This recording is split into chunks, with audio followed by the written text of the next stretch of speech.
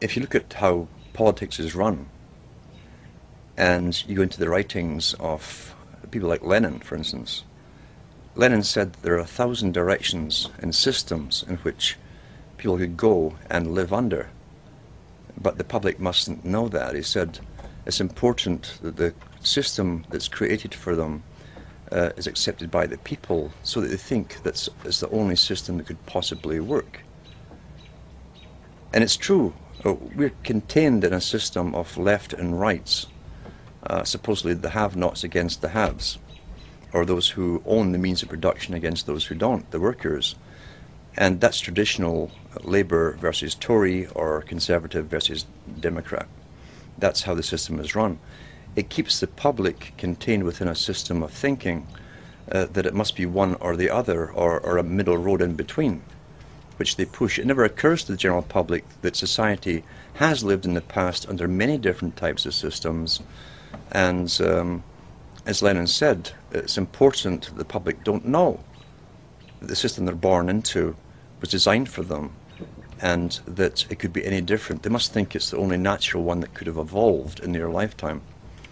Therefore, you're contained within a restriction of parties.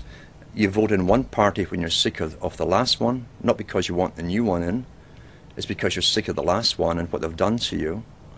And once they've been corrupted and gone off in different tangents in ways where they never explained during the entire elections, had nothing to do with their election promises, you vote them out and get the next party in. And so we go on forever with this left-right paradigm. Always think it's like a tennis match, really, with the public in the middle. We're the ball, and we just simply go back and forth between left and right, left and right, left and right. Meanwhile, we're being shepherded all along in one direction, because politics is a tool of the elites to manage the public. That's all democracy, in fact, really is, a tool of the elite to contain the public, manage them, and guide them along a predetermined path that's outside of any kind of democracy. This generation today, the ones who are alive today, we are the generation that's going through the biggest changes in history, according to even Rockefeller himself, since the Industrial Revolution.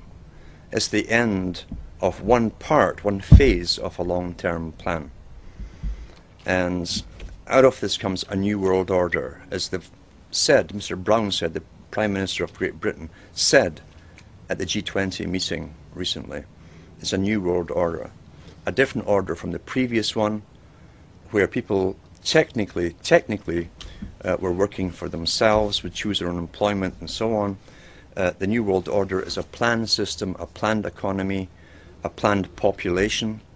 So it's up to us. It's not up to the next generation to change this. We're the only ones who can possibly do the changing. And it's either really the rights to go into an uncertain future, which is what life should really be, where we decide for ourselves where we want to go individually and collectively, or allow ourselves to be dumb animals, creatures who are guided by those who have decided they are the masters of our destiny, and allow ourselves gradually to be sterilized, killed off, used for the last part of their agenda and their wars, and then cast off.